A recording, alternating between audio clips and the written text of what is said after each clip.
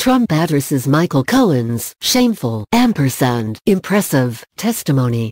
After the Trump-Kim summit in Hanoi, Vietnam came to abrupt end early Thursday morning, February 28. The president addressed the media to announce the two sides were unable to reach a deal, and commented on the testimony of former attorney Michael Cohen, which took place earlier in the day.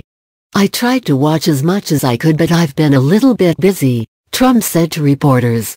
But having a fake hearing like that, and having it right in the middle of this very important summit, is really a terrible thing. They could have made it 2 days later, or next week.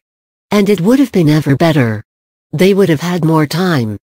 Cohen, who will be serving a 3-year prison in May for financial crimes, bank fraud, campaign finance violations, and lying to Congress, called the president racist, a conman, and a cheat.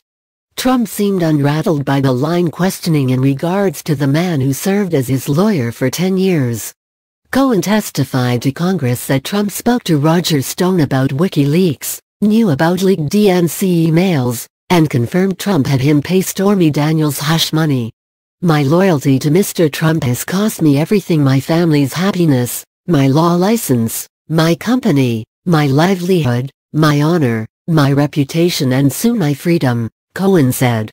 "Given my experience working for Mr. Trump, I fear that if he loses the election in 2020, that there will never be a peaceful transition of power. And this is why I agreed to appear before you today." Trump, however, did have a few positive things to say about Cohen's testimony.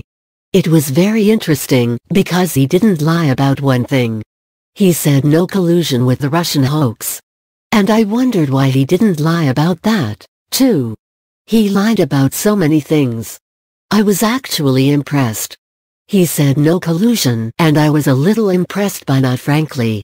He could have gone all out. "I call it the witch hunt," Trump added.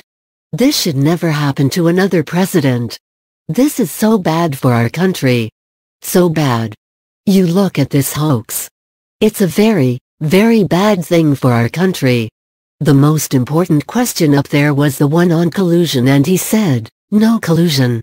But it was pretty shameful, I think.